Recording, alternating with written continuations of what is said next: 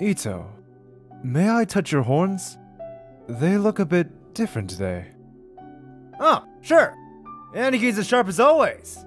I gave them a little paint job today. They look pretty cool, huh? Indeed they do.